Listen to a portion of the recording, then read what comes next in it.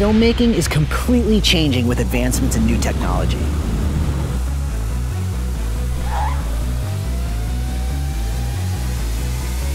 Check this out.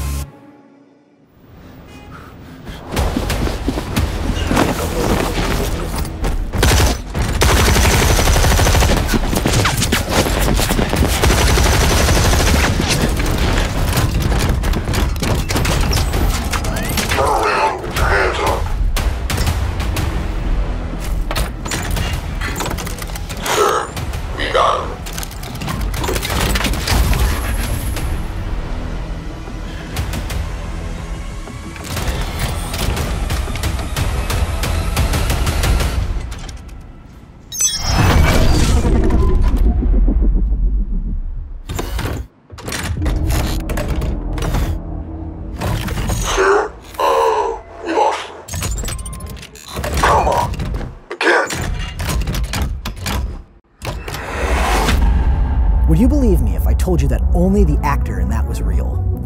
And on top of that, it was all made in real time? We're no strangers to visual effects content. In fact, it's the entire purpose of this YouTube channel and all of the content we make.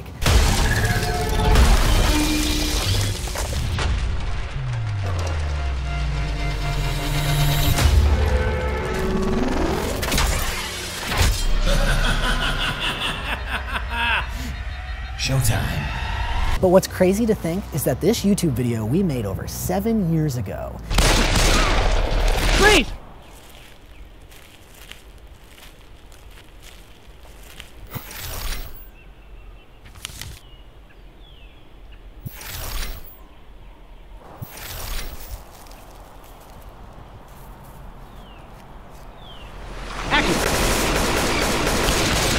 Is seeming more and more possible every single day.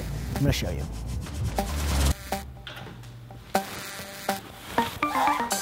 Now when I say real time, I mean we literally got to see this fake robot in real life on our screen.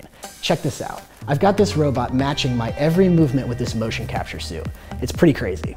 And Brendan is literally able to pick up the camera and move around this scene, and this robot matches my every movement with camera track.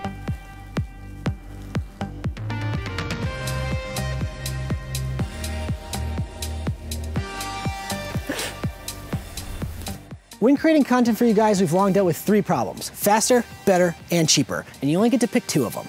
Call it the triangle of creative compromise. And that's where problems on our channel have existed, because we want to make the best possible content for you guys, and we're on a limited budget. So the only thing left to give is our time. And that causes some upload consistency problems. You guys know we aren't the fastest uploader on YouTube, but we're always taking our time to strive for the best possible quality for you guys.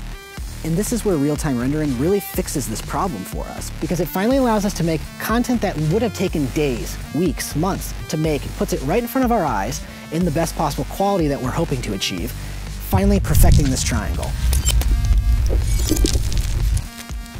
So the production on this shoot was a breeze. We showed up to the warehouse in the middle of the night, and on our monitor we saw a back alley lot in the middle of the day. And we were able to stay there as long as we needed to get the shots that we needed, with no pressure on time.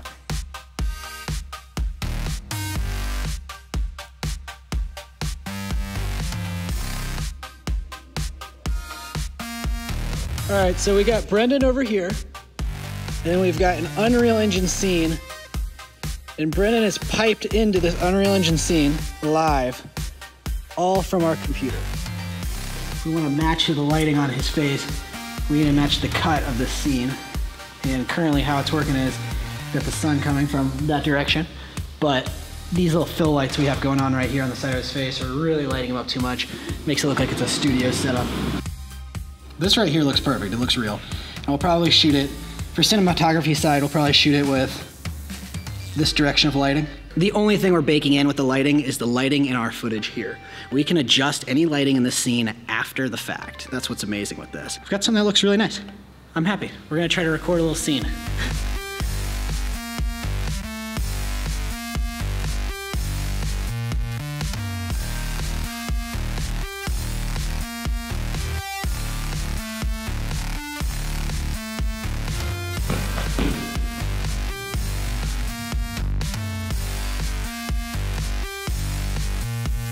All right, so here we got the virtual camera set up, and you can see I've got Brendan over here. He's recording us. He literally is the motion capture man. Raise your arm up real quick, Brendan. There you go. And I'm recording live in Key. Dude, I seriously, I can't get over how cool this is. And you might think that a supercomputer is needed to run this, but we literally ran the entire thing on a laptop. This is a Dell Precision 7750 workstation, and it's packed with everything we needed to run this sequence in real time. Included in this thing is an RTX NVIDIA Quadro card, so we were able to have realistic ray tracing effects in this project. Ray tracing unlocked beautiful reflections, bounce lighting, and translucency, all in this project. All on a laptop that's a small form factor. We show up with this laptop, we leave with the laptop. And this has been huge for us because we've never had this much tech jammed into this small of a form factor to be able to work without sacrificing quality. So a production like this would normally take weeks to months to do something of this level. Now, for post, there's not actually that much. A lot of that work is front-loaded into pre-production where we prepare our assets and get everything ready to shoot. But the advantage of that is that when we're on set, we're able to see everything live and make those little tweaks that we want to there in camera, basically. Now this opens up a lot of opportunity that we didn't have before. For instance, say Sam is directing this and decides that the robot doesn't look angry enough. We have total flexibility. Here you can see us just switching the colors of the eyes to something a little more angry. All on the fly, and the new asset is ready to go. So we're using green screen, so post-production is pretty much just us going in and refining that key. Now a lot of people are actually skipping this step by just instead of a green screen using LED panels. So they're capturing this scene completely live in camera at this point. Now the LED panels are really cool because in addition to just having that background, they're also providing lighting to your subjects. Now the obvious disadvantage to the LED screens is you don't have the ability to really fix it in post the same way you would with a green screen plate. But overall, all this tech is going towards making things far faster and far easier to make some really awesome content.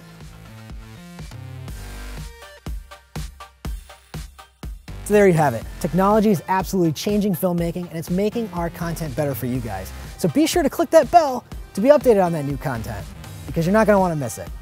Also, did we mention that we're on Discord? Join that. Gets a little awkward in the end card. Here. All right, it's over. The video's over.